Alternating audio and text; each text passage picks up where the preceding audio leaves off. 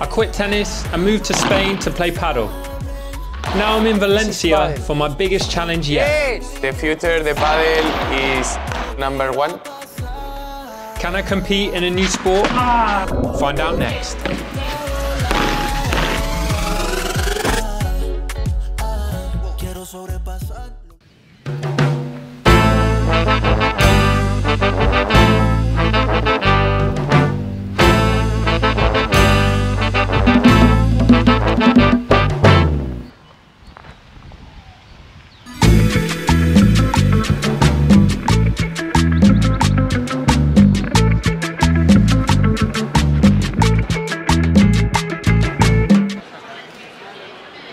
After wandering around Spain for a bit, I got lazy.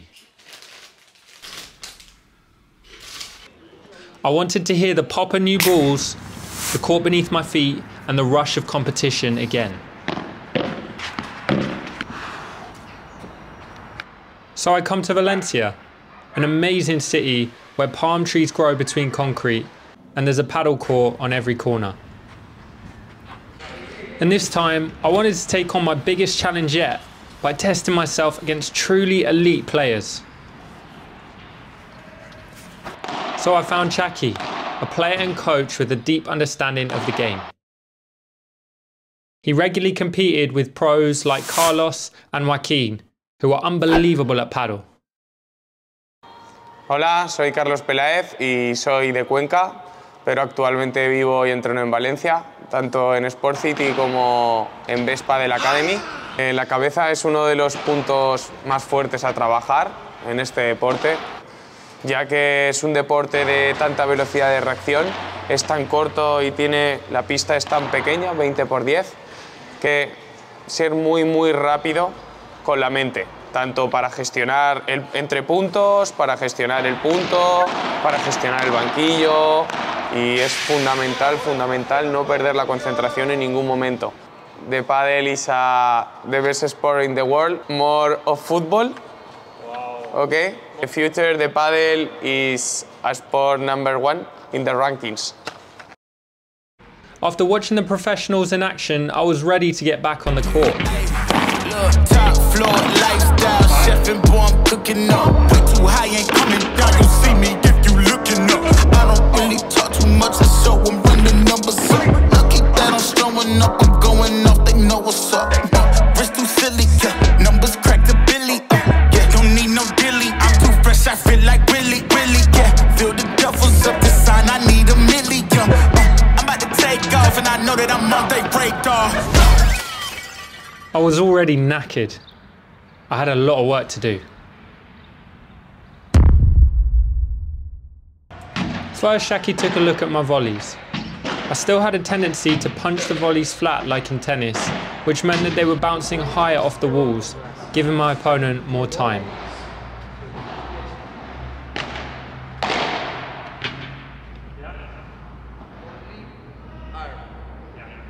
So Chucky taught me to bend my arm more and chop the volleys with slice, resulting in a much lower shot that was harder to reach. On the backhand, he also taught me to extend my wrist to get some more depth on the ball. This is very important more for the deep. Yes.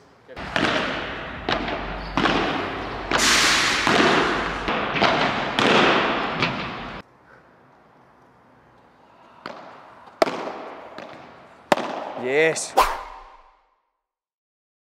I was still a bit confused about the difference between the Vibora and the Bandeja, but Shaki clarified it for me, the height at which you hit the ball. The Bandeja should be hit higher above your head so that you can return to the net, while the Vibora should be hit from a lower point and in front of you to generate a more aggressive shot. Both of these should involve a high elbow.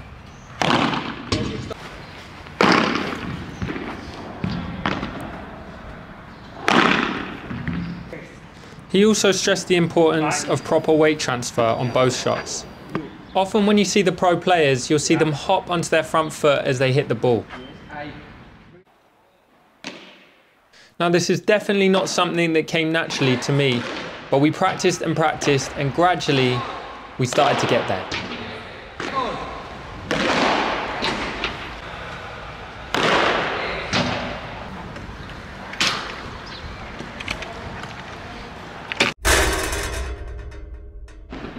Defending off the wall was still my biggest weak spot, so Shaki suggested I stand a little further back behind the line to give myself more time.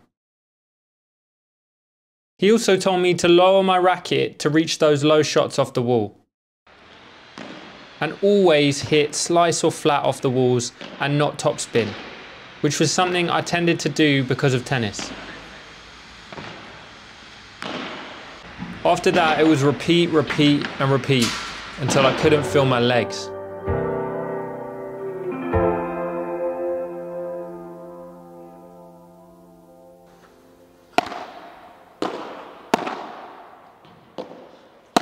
Yes, perfect. Yeah, this is paddle. My smash was inconsistent. It was a bit easier than some other shots because of tennis, but sometimes I lacked enough topspin, which can be generated by shifting your grip more to the left and arching your back to brush up the ball. Okay, your elbow in this shot more, yes. Importantly, my elbow was often a little too high, which prevented me from generating more momentum and spin on the ball. Yeah. Missing is the spin. Yes, more quick the wrist.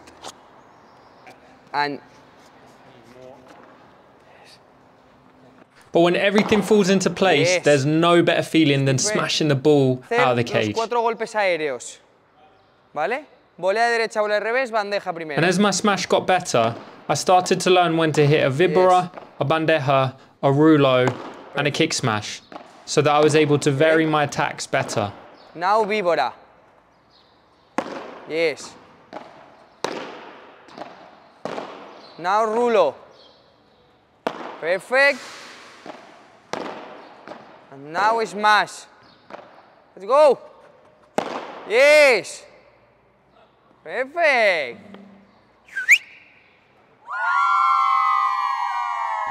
I was feeling good about my game, so it was time to get some match practice before I challenged a truly elite player. I'm here in the Museum of Sciences in Valencia. I've been training with Shaki PADEL. He brought me into match practice for a local team at Sports City, a team of guys who were all absolute killers. All of them were amazing at PADEL. Yeah, and we lost a few matches, but I was playing with Shaki, so we won a few as well. I also played in a tournament, a local tournament. I'm still thinking a bit like a tennis player. My partner was the same because he's just transferred over from tennis a couple of months ago. So we had some similar issues. We played 3 matches and we lost 3 matches. The level was high. The guys we played against were all just so experienced. They knew the walls so well. They'd clearly been playing paddle for a long time. They all played at clubs, at teams within local clubs. I was feeling pretty down after getting beaten so easily. How was I ever going to challenge an elite player?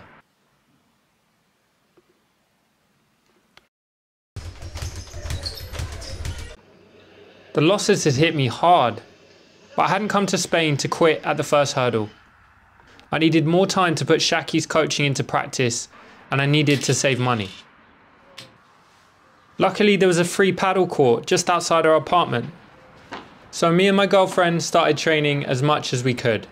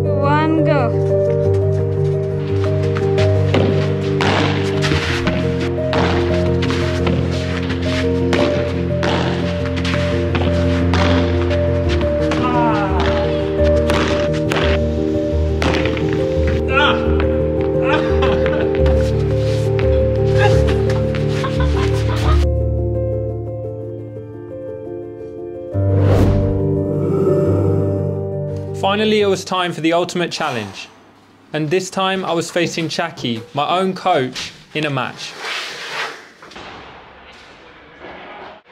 The hard training, the fitness, the repetitions, it all come down to this.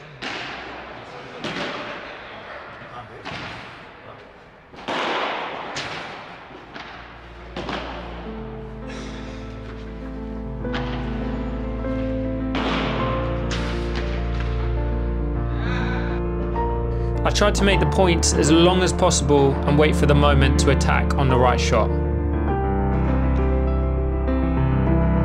But Shaki was dealing with everything that I threw at him with ease.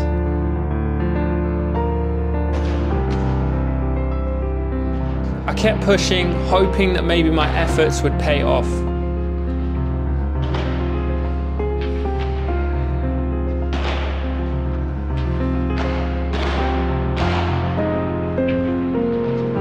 But I was struggling to keep up.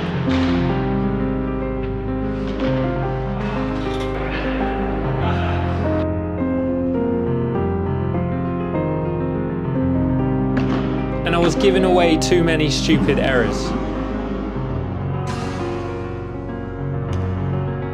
But as the match went on, I started to grow in confidence.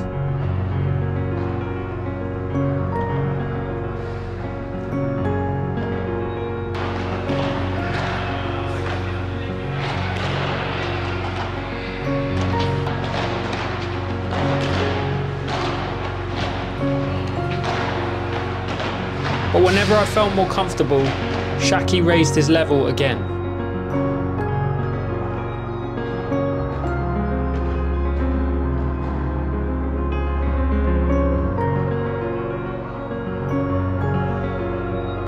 I'd never played against someone with such variation of shot. He knew exactly which shot to play at the right time.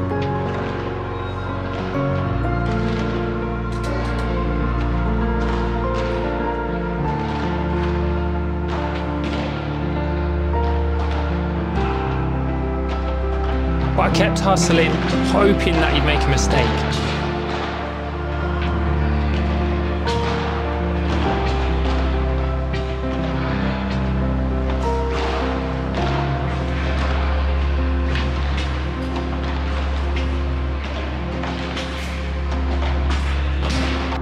And on his match point, I gave it absolutely everything. I hustled to return his smash. I hit a nice backhand and I came to the net.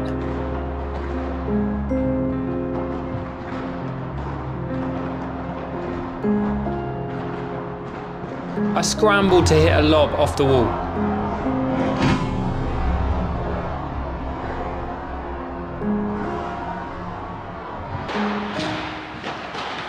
And just like that, it was over.